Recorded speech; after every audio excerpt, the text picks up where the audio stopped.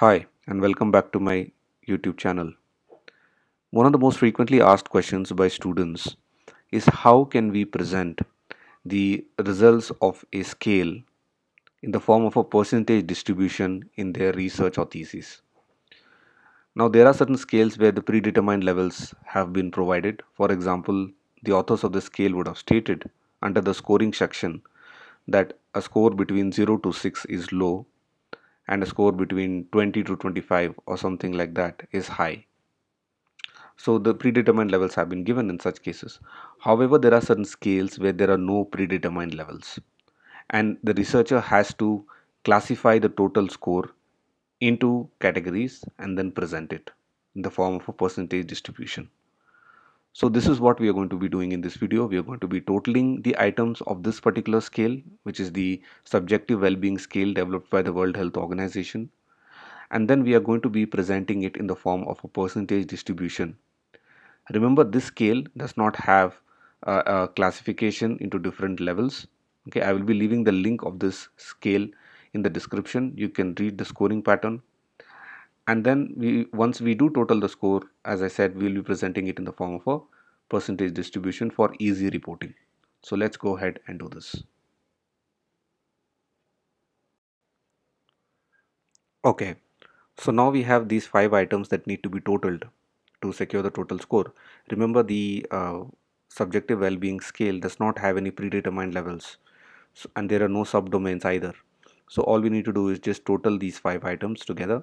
For this, we need to go to transform, compute, pull in item 1 plus 2 plus 3 plus 4 and plus 5, just like how you do in a calculator. Then here I say TOTWEL, that is the total well-being. In the label we write total well-being. Yeah, click continue and I will click OK. So here you can see a total score has been generated. Now what we need to do is we need to present this data in the form of a percentage distribution for our thesis, because presenting this will be a challenge. And as I said, there are no predetermined levels provided by the scale. We just know that a higher score means higher well-being or better well-being, and a lower score means lower well-being. But then how do we present it in the form of a percentage distribution? For this, we need to first find the average score or the mean score of the respondents in terms of the well-being. Let's go ahead and do this. For this, we go to Analyze, Descriptive Statistics, Descriptives, and let me just show you what I did. I put in the total well-being here inside. I don't want standard deviation. I just need the mean, minimum, and maximum. Then I click OK. Now when I go to the output, I can see the mean, minimum, and maximum. Mean is 8.98, minimum is 3, and the maximum is 15. All we need is the mean actually. So the mean is around 9, okay, because 8.98 can be rounded off to 9. So we go to the data view again.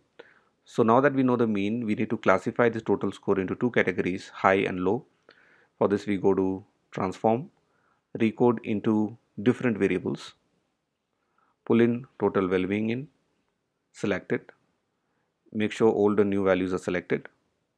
Now the range I've already given here, it will be 0 to 8, right? 0 to 8, that would be called 1, okay? And the range through highest, that is 9 and above, would be 2. So basically I'm telling the computer anyone who scores between 0 to 8, put them in group 1. Anyone who scores between 9 and above will be in group 2. Okay, this is a new classification we are doing into high and low. So then we will continue, go to the data view. Now here on the label we need to say level of well-being. Yeah, so it's because we have categorized them into a different level. So level of well-being, then click change, then click OK. So now you can see a new variable has been generated. This is the level of well-being of the respondents. We need to go to the variable view to add the value labels. Okay, so the value labels of this would be, one will be called low or low level of well-being, and 2 will be called high. So this is the new classification we are giving based on the mean score. And then click OK. Now let us find out how many respondents actually have a high level of well-being and how many have low level of well-being, or how much percentage of the respondents are in the high level category and how many are in the low level category. For this we go to analyze, descriptive statistics, frequencies. Let me just reset this, put in the level of well-being in, okay. Remove standard deviation, okay. We don't need minimum maximum either, all we need is the percentage and the number. So then click OK. Now we go to the output, scroll down. So here you can see the frequency and the percentage is given. So as you can see, majority of our respondents are having a high level of well-being. That is 62% are having a high level of well-being and only 38 are having a low level of well-being.